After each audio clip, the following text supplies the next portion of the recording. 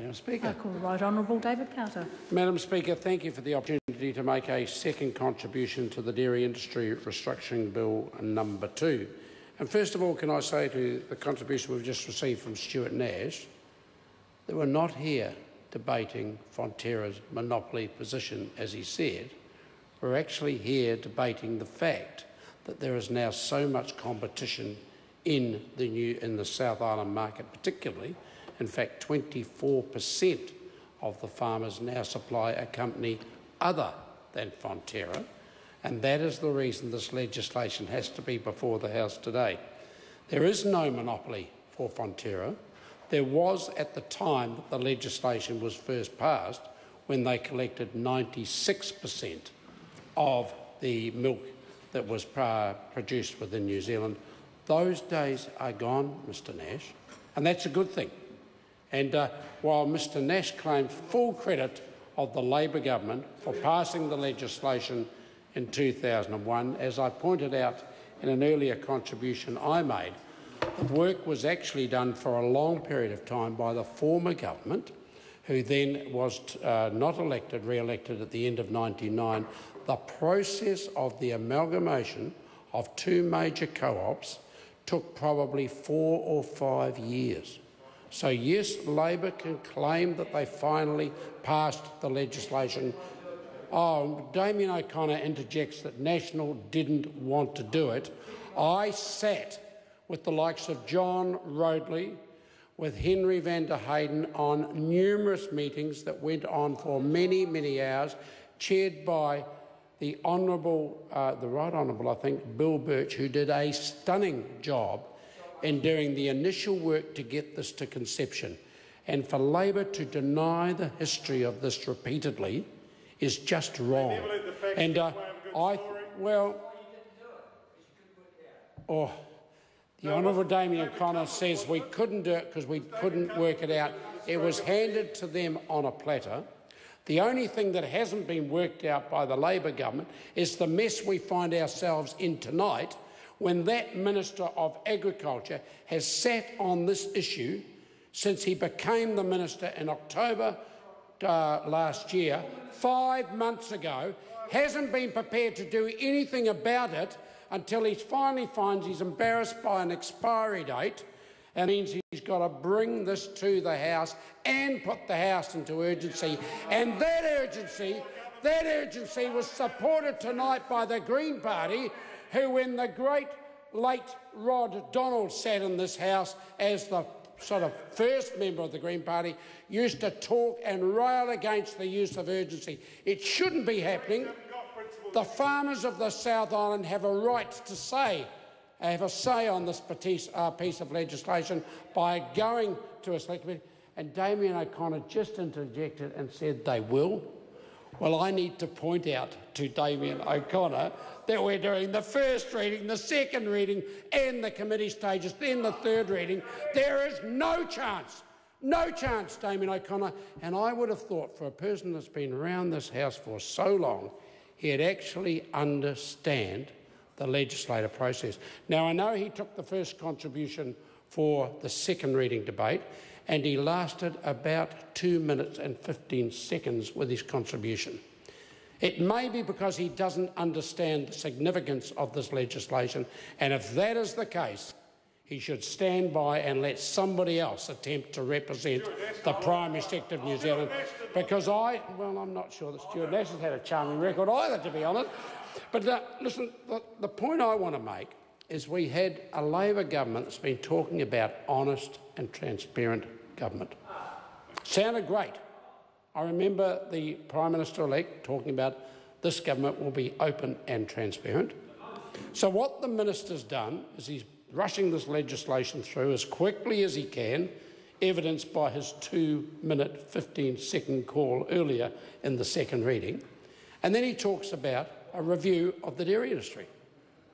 Well, if he's going to have a review of the dairy industry, give us tonight the terms of reference, because the Honourable Damien O'Connor has been absolutely silent tonight on the terms of reference. Now, the Honourable Mika Whaitiri got a bit more loose with her tongue, and said it would be comprehensive. So that's all we know. And I suspect that my colleague, the Honourable David Bennett, is absolutely right, that in the terms of reference, we're going to see the chance of the Green influence on the Labor Green New Zealand First government, and they're going to move this into environmental issues. It's here, it's written. And David Bennett says it's already written down on paper. I haven't seen that yet. But I think if that's the case, then Damien O'Connor has the opportunity to stand in this House and tell this House what's going on. Because as I said earlier, I think Fonterra is a great company. I'm fully supportive of Fonterra. I don't think it's performed to the expectations they said they would when they were first put together. They gave us a significant outlook on where the company could take the New Zealand dairy industry to. They've got partway there. They haven't done it perfectly. But as I said in my first reading contribution, they are the envy of many of the dairy producers around the world for the way they operate. They haven't done it perfectly, but they've done it pretty well. And now if the Labor Greens New Zealand First government proposes a review, then why can't we know what that review will encompass? New Zealand First selling out. It's a simple question. Well, I don't rely on New Zealand First. They went around the election campaign saying they were the friends of the farmers, representing rural New Zealand. And then the first thing they did in the coalition discussions is they signed up with the Greens. Yeah?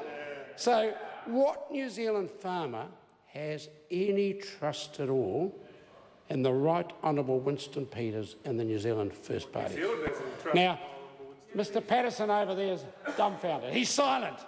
And I'm not the least bit surprised, because I listened to his contribution earlier and he made that man, Richard Prosser, look good. And I can tell Mr Patterson, having watched the way the New Zealand First Party operates, he'll have to lift his game, otherwise he'll get a call from the leader in the not-too-distant future and it'll be a DCM. Don't come Monday, because that's the way the New Zealand First leader operates, and that's why we've got that Walker Hub jumping bill before the House.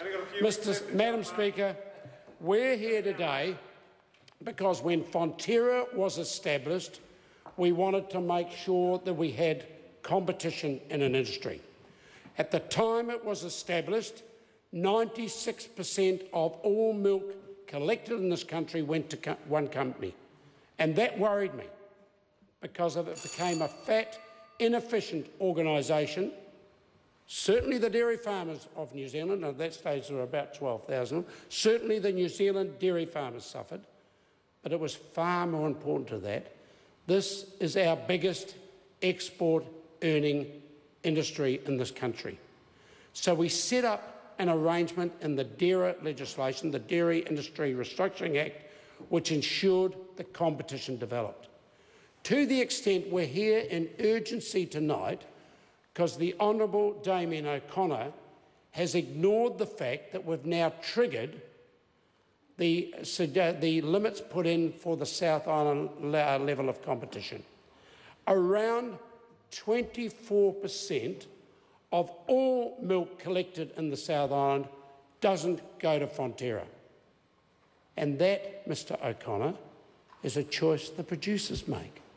They look at the likes of Synlait, they look at Oceania, they look at Westland and a number of others, and they decide that they'll send their milk somewhere else for various reasons. Now, it may be around the capital structure of Fonterra, it may be around the price for milk solids, but what this legislation did, which I had a significant involvement as a junior associate minister in the late 90s in bringing together and introducing to this House, was a complete transformation of the dairy industry, where we set up an industry that was competitive.